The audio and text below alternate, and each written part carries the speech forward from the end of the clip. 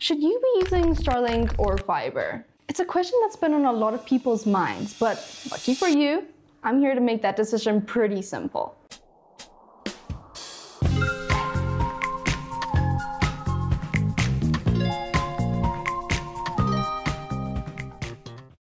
First off, do you even have fiber available where you are? If not, Starlink might just be a simpler and more cost-effective solution for you. Getting fiber installed is a bit of a hassle and quite expensive. So in this situation, I would definitely recommend going the Starlink route. Secondly, speed. Fiber generally offers incredible upload speeds, which is perfect if you rely on uploading large files. Think cloud backups, heavy video conferencing, lots of security cameras, or live streaming. On the flip side, Starlink can have really fast download speeds, sometimes even faster than fiber, but it does usually lag behind on the upload speeds compared to it. Now, let's talk money.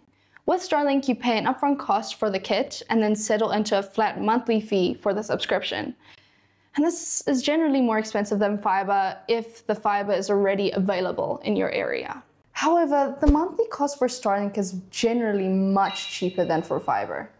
A big factor people often overlook is scalability.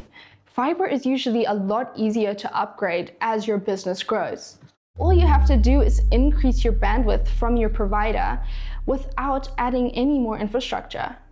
And if you're not on a dedicated line, your internet will slow down during peak hours because you share bandwidth with everyone else in that area. With Starlink, you also have options. There are different kits, the standard kit and the enterprise kit. The enterprise kit offers higher bandwidth and is best suited for larger teams and businesses with more demanding internet needs. Plus, you can even combine multiple Starlinks to boost your bandwidth even further. It's a pretty flexible solution for growing businesses, but it just might be more costly. With most providers, getting reliable support for fiber or Starlink is just a nightmare. Calls get ignored, tickets sit open for weeks, and you just end up stuck. That's why Frampol provides dedicated support for both fiber and Starlink at no extra charge. We even offer a Starlink management portal completely free. You'll get full access and control over your own Starlink kits.